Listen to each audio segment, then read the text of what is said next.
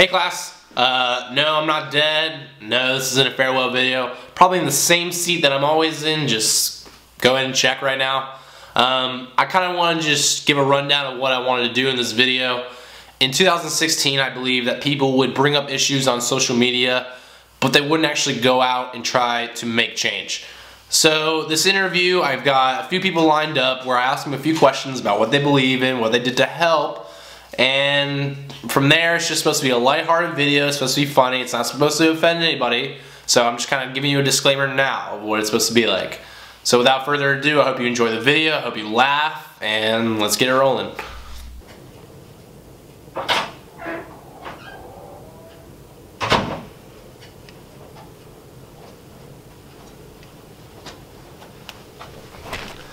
You're early. You're late. It's just a little bit of CPT entry. What? CPT? Come again. You know what CPT is? Next question. Okay, so before we start this interview, I just wanted to ask you, how are you doing? I'm stressed. Mm-hmm. Items are coming. Just My edges are thinning. Okay, you gotta do the interview. Okay.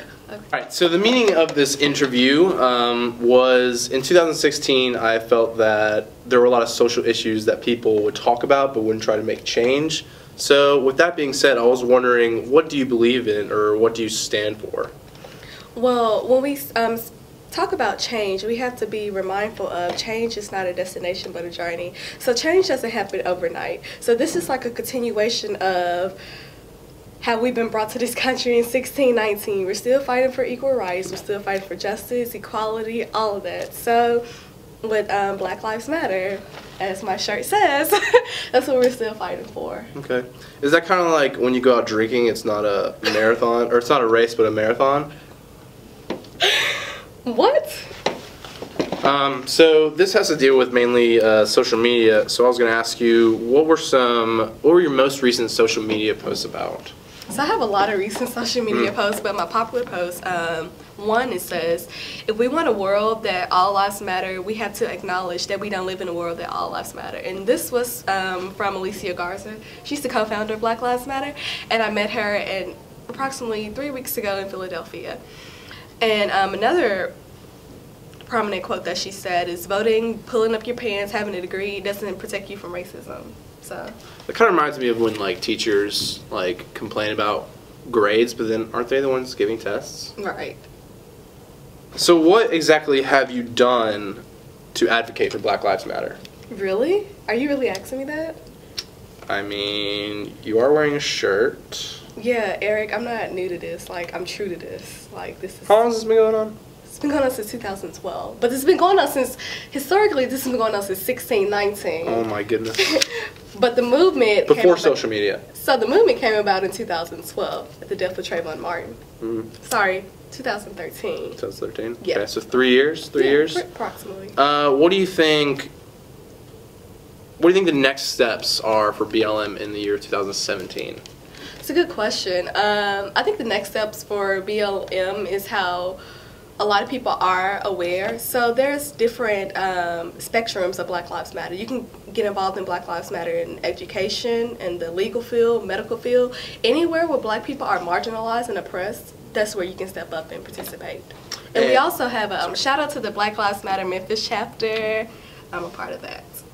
And are you looking forward to the 400-year anniversary?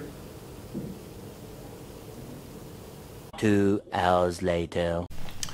On a more serious note, I firmly believe that discussing topics or talking about social issues on social media doesn't advocate for change.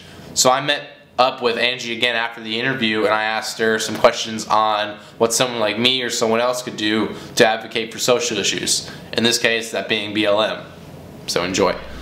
The organization Black Lives Matter, we do not allow white people or people of other ethnicities to join our organization because Black people, Black men and women, Black children, we all need a space where we can speak out on issues that affect us without the voices of opinions of other races attacking us, so to speak.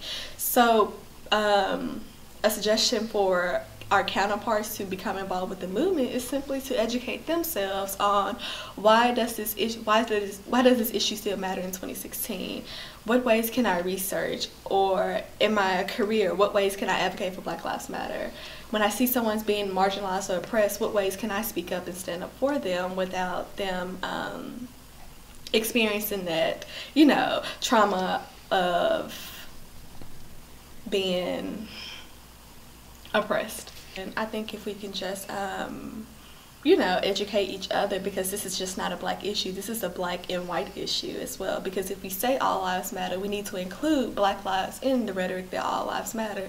So it's just a form of education to help us all understand, because that's bridging a gap of understanding when we, you know, inform and make our counterparts knowledgeable about why this is happening. Although it's not our responsibility to do that, to educate our oppressors, but just kind of to, you know, shift the lens and make them aware. Is there a way to advocate for BLM through social media if someone that wasn't a part of it?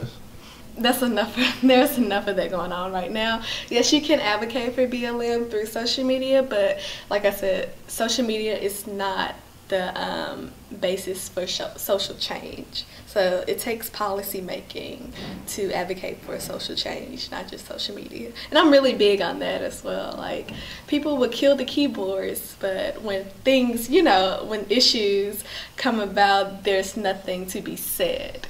So make sure your actions online reflect your actions offline.